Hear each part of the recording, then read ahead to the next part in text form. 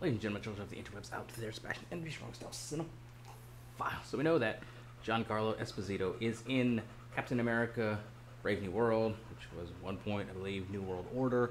So it's gone through some changes and some reshoots and some retooling and kind of wondering what the final product is going to be. But we have had shots of Giancarlo Esposito on set. Let's geek about that for a scan few minutes, because we'd seen where he had announced himself at a recent event that he was in the MCU and going to play a character in it.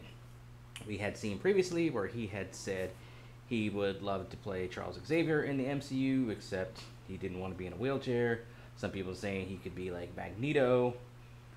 I'm one of those people that, like, I don't get too bent out of shape about race swapping certain characters, but there's some that that just don't need to be swapped. Sort of like a tier one of characters that don't need to be swapped. Your Peter Parker, your Steve Rogers, Tony Stark, Black Panther. Like, those are some types that just need to stay who they are. Magneto for me, because of the whole Holocaust connection, stuff like that.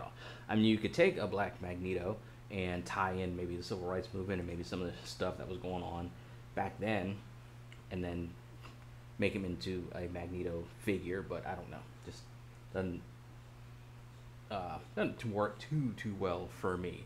And then I'd seen some scuttlebutt where there's maybe, Esposito could be playing Doctor Doom, and I'm like, no, again, that's like one of those tier one characters, because Doctor Doom's like an Eastern European guy, like, doesn't exactly fit with the amount of melanin that Esposito has. And then we saw set pictures where he's like in some tactical-ish looking stuff. You see knives on him, and speculation now is like, is he going to be William Stryker, Bolivar Trask, Jack Fury, perhaps, or Henry Peter Gyrick? And there's all sorts of rumors around this film. Is it going to be the film that kind of introduces some aspect of mutancy into it? It's going to be one that introduces adamantium into it. If it's mutant related, then I'm thinking more along the lines of Stryker or Trask. But he looks like, he's got knives on him. For me, Stryker, Trask, well, maybe not. Well, Trask and Gyrick don't seem to be hands-on kind of guys. So I don't think he's that. Of course, we have the black version of Fury in the MCU, so I could see him being Jack Fury, who's a crazy brother to Nick Fury. But I don't think Sam Jackson is in this movie, so again, it's like having him in it without Nick would be kind of weird. But of course, this movie has the leader as a primary villain, when the leader is more of a Hulk guy, not a Falcon guy, or a Falcon version of Captain America guy. We know the Serpent Society is in it as well. To what extent all these guys are in it remains to be seen. Plus, again, we're getting this retooling, reshooting, which movies go through reshoots all the time. We know this. That doesn't, cast some sort of shadow upon the quality of the film to have reshoots. They do that all the time. But to add add in a baddie and a baddie storyline in these reshoots, I'm kind of wondering how this stuff's going to shake out. And then again, who is Esposito going to be? I think he's going to rock whoever he is, make no mistake. But it's just, who is he going to be is the question.